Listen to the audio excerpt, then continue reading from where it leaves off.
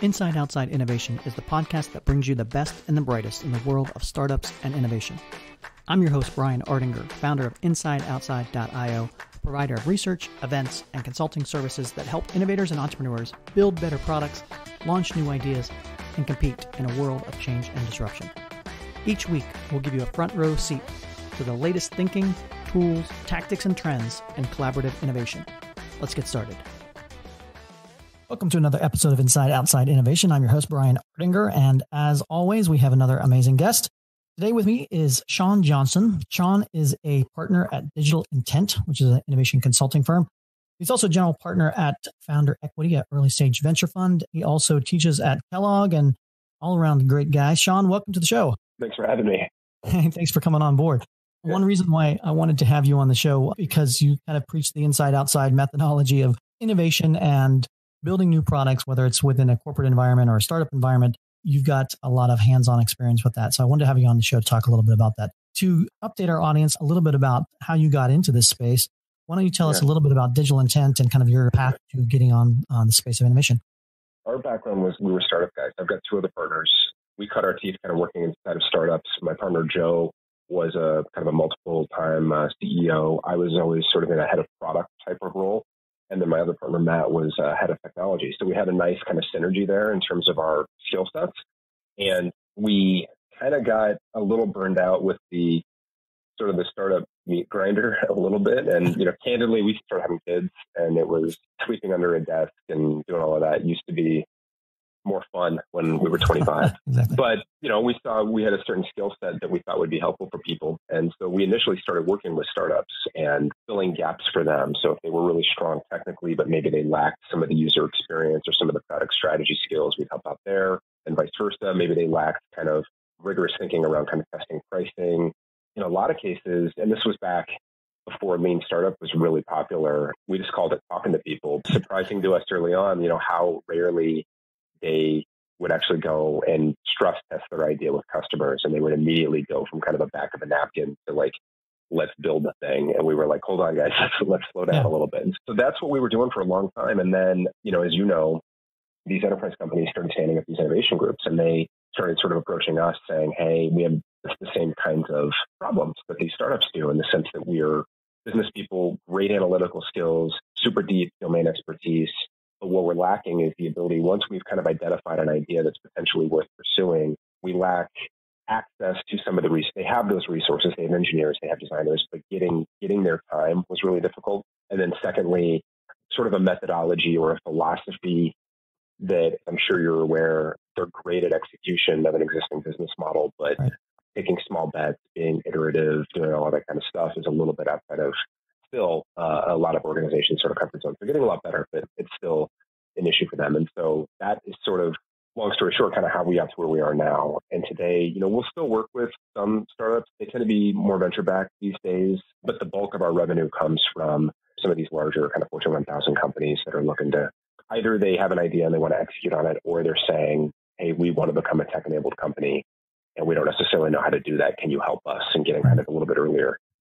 It's similar to the background that I took as far as working with startups and now doing a lot more corporate innovation stuff. But in some of the things that you mentioned earlier, I kind of want to dig into as far as the differences between what it's like for a startup to spin up a new idea versus a corporate innovation group. What's the biggest mistake that you commonly see with corporations trying to think and act and move more like a startup?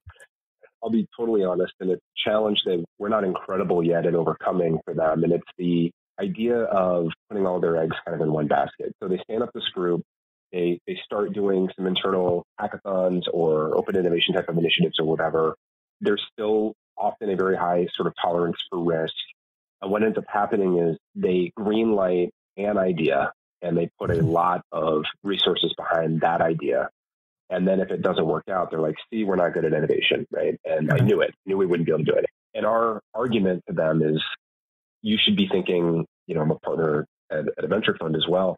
What we advocate to them is, you should be thinking like a venture fund. You should be saying, hey, this is a fund that we are raising, and the plan is to allocate those funds across a portfolio of initiatives, call it 10, call it 20, whatever it is, and use, similar kinds of stage gate, sort of milestone-based mechanisms that are baked into the venture process sort of inherently where it's, hey, we're going to give you some quote unquote seed capital. That's going to be enough for you to take it a certain distance. And then we're going to evaluate it and say, do we want to put more resources into that? And you fully expect that the majority of those are not going to, make it all the way through the funnel, but the couple that will effectively return your fund. And so that's something that we advocate for. It's really difficult, candidly, to get organizations to sort of think that way. I think to them, it sounds like when you're already sort of risk averse, I think it sounds like risk and it sounds like a lot of thrashing. And to a certain extent, that's true. It is a fair amount of thrashing, but it's thrashing early and it's killing things early versus putting 2 years. We had a client that was telling us that innovation for them looked like 5 years and $8 million into an initiative. Yeah. And at the end of it, they didn't really have a whole lot to show for it. And so we try to get them to think like investors and understand that you're going to make mistakes. And if you think that just because you have that domain expertise, that you're going to bat 1,000 when you're with these initiatives, it's craziness. I mean, we've had to learn it the hard way as VCs, in spite of all of the diligence that you do and all of the brain power that you think that you're throwing to it. You have no idea at the outset which one of those companies is going to make it or not. And so having a little bit of humility and spreading risk across a variety of initiatives would be kind of the main thing that I would try to focus on. Absolutely. And I think the other thing that kind of comes into play is you think about, even if they want to go down that particular path and they decide that they're going to be thinking and acting more like a venture capital person and deploying capital across multiple projects, they don't necessarily have the teams or enough of the teams can execute on that. So just thinking through, like, you have to be able to put fair number of these ideas through a process over time. And if you have 2 people in your lab that are designed to put those 20 ideas through in a year, it's going to be challenging that way as well. Yeah, it is. And there's things that they can do to sort of minimize it a bit. One of the ideas around, everybody's heard of kind of the minimum viable product, but I think there's a lot of disagreement around what constitutes minimal. Yep. Even Eric Ries says that, it can be a lot more minimal than you think. We'll advocate when you're in a resource constrained situation, or even when you're not, why not take a page from Amazon and start with that press release, right? It's much easier to iterate on that than it is to iterate on designs, much less working software, and get that in front of customers. And do the same thing kind of with your prototypes. We found areas it becomes a little bit difficult is with that prototyping phase when you show it to customers. In a lot of cases, they're not used to seeing interfaces like that, low fidelity, kind of rough.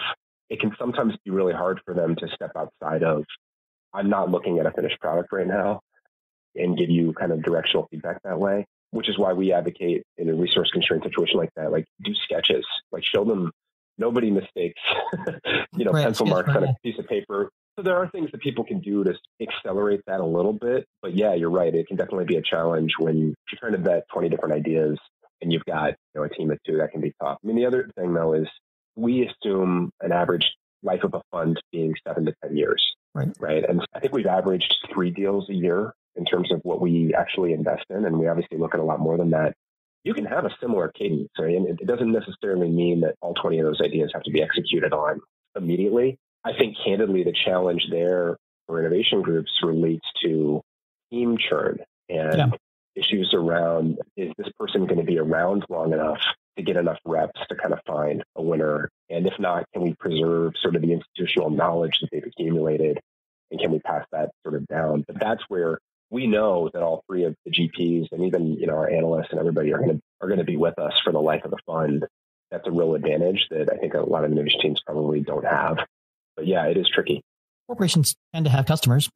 That's why they're corporations. And so getting close to that customer sometimes can be a challenge because they think they know that customer, or they've been serving them in a certain particular way for a long time, where a startup doesn't necessarily have that baggage around it, both, from brand or everything else. So talk a little bit about what you've seen or the challenges that can have by having quote unquote legacy customers that you have to create new things for.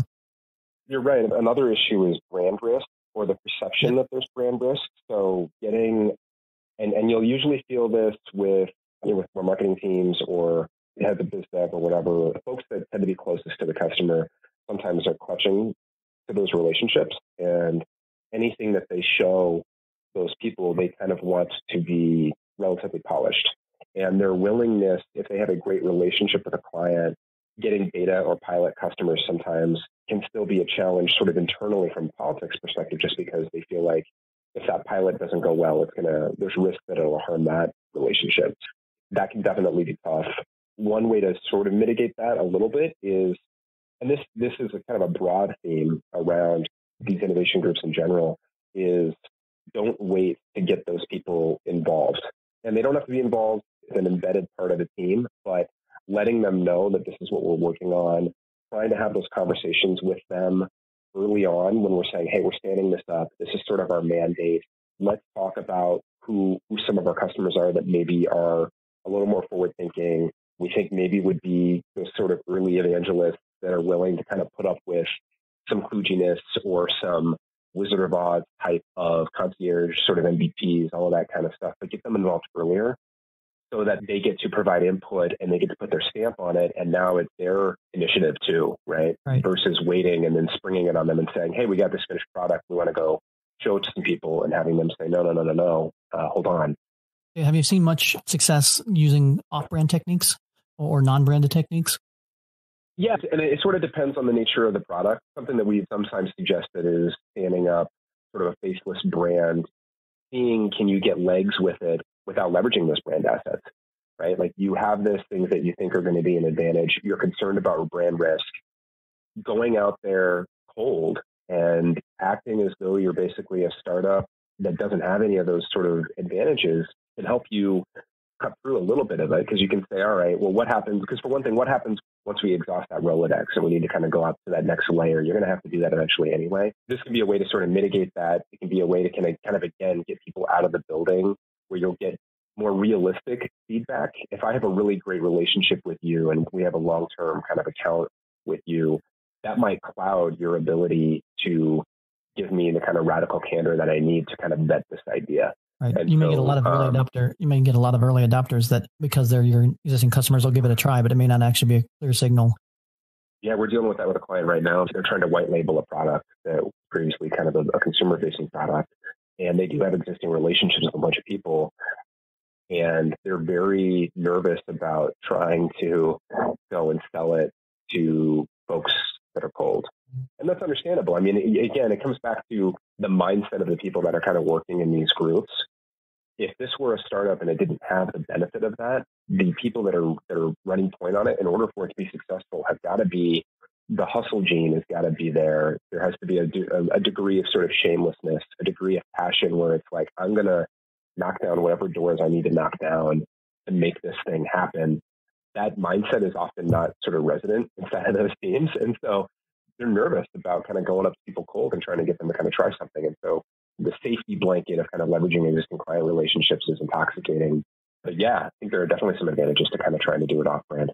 Are you seeing any models or any opportunities partnering with startups or corporations because they don't necessarily have the talent or the quote unquote entrepreneurs within their organization? Although I tend to say that there are some folks that are trapped in their cubicle waiting to get out. But in general, have you seen any models or things where reaching outside to startups or to startup talent execute on some of this stuff been beneficial?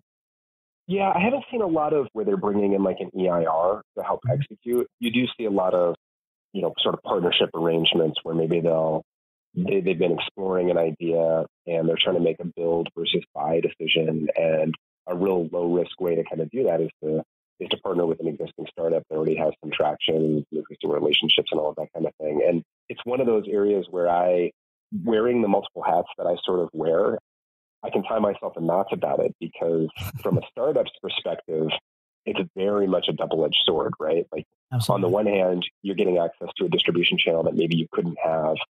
That often can be an entree to an acquisition.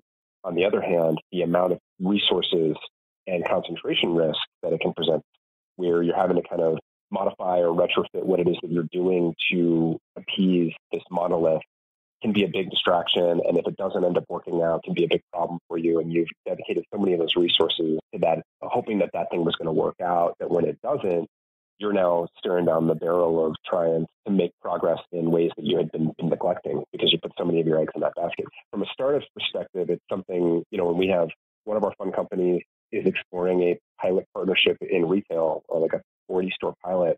And we're trying to help them sort of navigate that. And that's one of the pieces of advice, is just sort of be very measured about this. Assume it's not going to work out. Do your best to kind of execute on it and knock it out of the park, but understand this is not this magic pill that you're going to take. From a startup's perspective, it's very much a double-edged sword. But from an enterprise perspective, I think it makes a lot of sense.